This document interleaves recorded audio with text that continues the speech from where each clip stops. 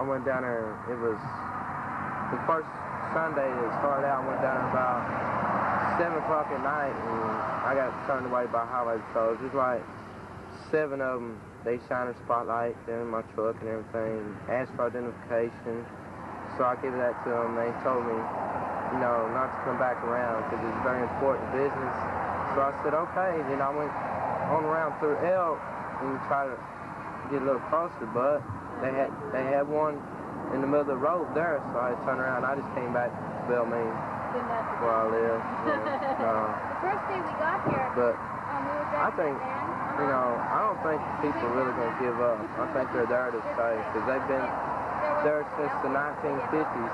And the old people, I mean, the young people might give up, but the old people, it's like they're home. I mean, that's all they know their whole life. They're pretty well to stay there. My dad, he used to go out there, go fishing, and he talked to the people and everything. Ate with them. He said they were nice people. They didn't, you know, they didn't mess with anybody or nothing. They stayed to themselves. They're real peaceful people. I mean, I don't know why this happened. Yeah. But I think if they would have had the sheriff come out there, you know, and talk to them, instead of all the ATF people coming out there, I mean, it scared them. All the ATF people coming out there with guns and stormed the place, 150. So they open up on them, you know? It sounds like self-defense to me. Yeah, I think so too. I mean, they climbed up on that roof and knocked that window out in front and trying to shoot in there. Yeah. That's when the 4 ATF officers got killed. But I mean, if it happened to me, you know, all them ATF people coming out of horse trailers, you know, coming after me, I mean, I'd do the same thing. Yeah. You know, there's a common thread in all of this, from Oklahoma City to the World Trade Center bombing to, of course, Waco. They always destroy the evidence and don't let locals in to document anything. What do they have to hide? If this was some murderous cult, as the TV shows told us, then what did they have to hide? Why do they always destroy the remains? This building was burnt to the ground, but they still bulldozed the entire foundation and pushed it up in a heap, in a monument to the wreckage of the police state. Welcome to the New World Order. We're standing at the entrance to the underground bus, the bunker that they had built because they believed in times of tribulation they would need something like this. Well, they ran over with the tanks and crushed the entrance so they couldn't get in to their underground bunker. And as a result, the men, women, and children died. Also, one of the tanks drove inside the structure, and this is even admitted to by the FBI, and there was a inside area where they stored food and things that was concrete, and they thought that was the safest area because most of the structure was wood right over there. They drove directly in and pumped CS gas, a banned form of chemical weapon, point-blank range into children's faces. They don't make gas masks that fit 2- and 3- and 4-year-old children, my friends. This is incredible. No matter what propaganda you want to believe, those babies did not deserve to be murdered by the black ski mask thugs.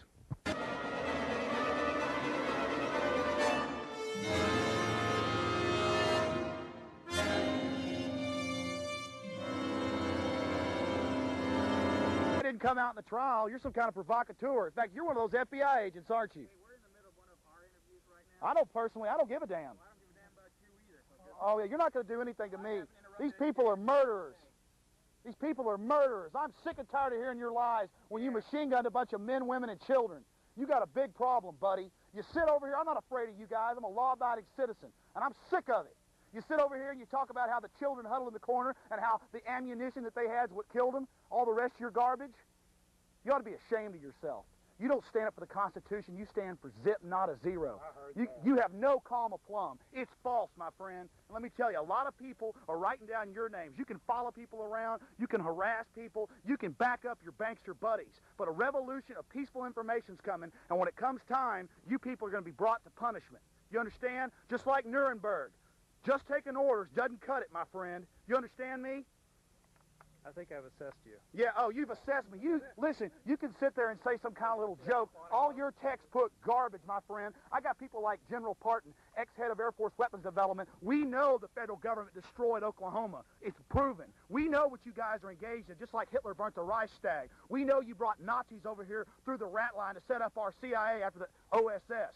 So you can't sit here. You can assess me all day. I want you to assess me. I've assessed you, a smiley-faced slime ball that sits here and soft pedals and tries to placate the media. Waco Rules of Engagement shows your agents machine gunning men, women, and children as they tried to exit. One of the inventors of flare technology worth hundreds of millions of dollars is on that documentary. He is of the establishment. Didn't you hear what I said? If I had heard No. you, I would have to ask the question. Well, Yeah, but we don't need this type of placating, somebody coming in saying, oh, I'm so sorry that we did this. We don't need that. We need indictments. Then you need to go and you need to call for indictments of Janet Reno. Okay. Are you calling for an indictment of Janet Reno? Herman Goering and Drag. No. Are you? Oh, so you're not calling for Herman Goering and Drag. What about the people who ran the tanks through this place? Yeah. Well, here you have it right here. We're told that the bunker was here where the children cowered, where they drove directly in with the tank and pumped in the CS gas in point-blank range, and then they pushed all the rubble over there. So the bunker was somewhere over in this area. This is just more a big brother, and we just went over there to one of the FBI negotiators who's now over here soft-pedaling things. And not calling for indictments. And he's not calling for indictments of Reno. Herman Goering and Drag. You know, all these slaves are going to get what they ask for. The IRS bending people over all day and all night. It's a real pleasure to stand up to Big Brother and all his slimy cronies. Let's get out of here. We're here with Bonnie Haldeman, David Koresh's mother. You know, I've seen you here today and talked to you some. You seem like a really gentle, nice woman. And that makes me think even more so that all the stories we heard in the controlled media were lies about your son. They were lies. They were lies. Because he was a kind, gentle person too. Loved people, and his main goal in life was to help, save people's souls. And he didn't like anybody to be unkind to anybody else. And he also told the BATF to come on over 2 weeks before. He did. He told them several times to come out. They were in the gun shop one day and found out that they were there asking about him, and he said, tell them to come on over. The sheriff knew him. Sheriff Harwell knew him. And the sheriff of this county said that he was a good guy and wasn't bothering anybody, and that this was a good community out here. He had come out here many times, just in and talked to David, and Sheriff Harwell told me last year, he said, I'm sorry, Bonnie, what happened, if anything I can do for you. Well, there you have it. Attorney generals, sheriffs here in Waco, the sheriff here in Waco, it just goes on and on. FBI crime lab chiefs. What more do you need? The documentation is there. What would you say to the public in Austin, Texas, if there's just a few statements that you want to make to them about how they can avert this type of tragedy happening in the future? How can they avert it?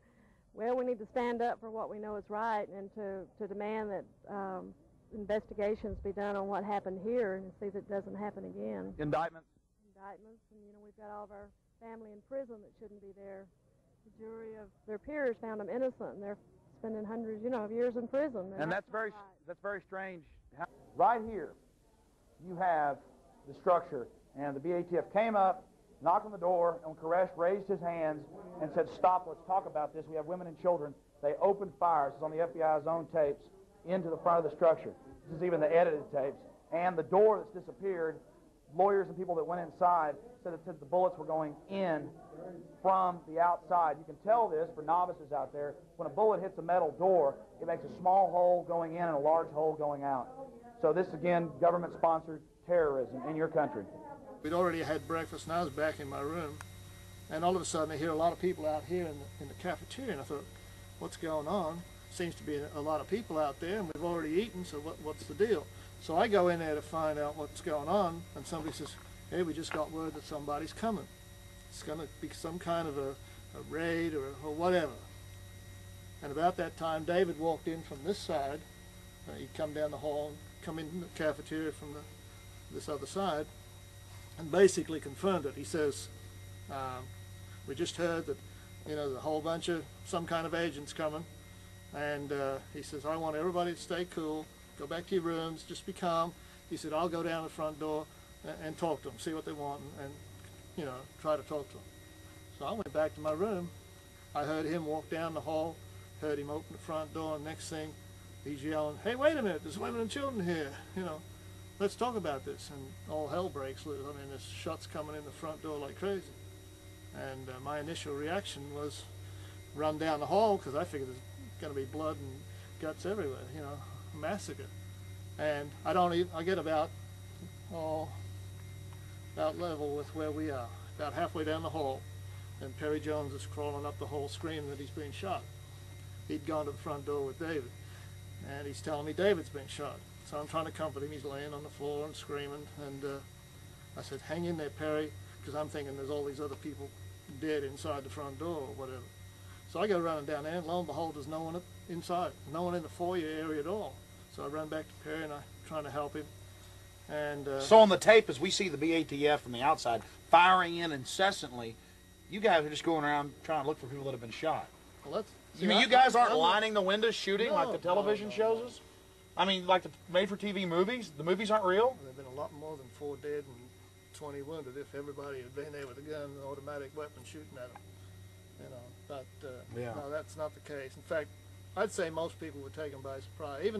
Even though you were initially told, well, somebody's coming, you don't realize that it's going to be a bloody mess. You know what I'm saying? You maybe have a little trepidation. Well, you know, are they going to be haul us all outside? Are we all going to jail? What's the procedure? You know, we didn't know what was going to happen. But David more or less said, well, you know, everybody stay calm. I'll go down and talk to him. So you figure, oh, he'll handle it. You know, and so next thing we know, all this shooting at the front door. People upstairs, of course, are hearing the shooting from the helicopters. The helicopters came in from that direction, and they were coming, and as they came in, David's room was here, like this is the building, his room's extended out on the south side, and that's what they were pointing at. They were pointing at his room, and, and they came in shooting in a V formation, and I'll tell you, they just kept it up.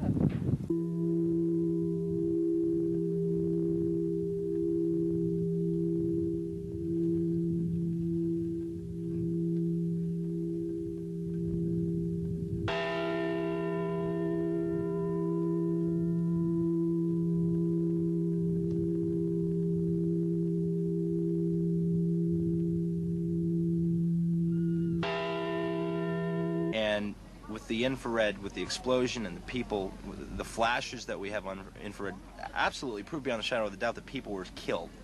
You know, law of averages would state that if there's 9 survivors, and I'm one of the 9, the people that survived came out of the side and the front of the building.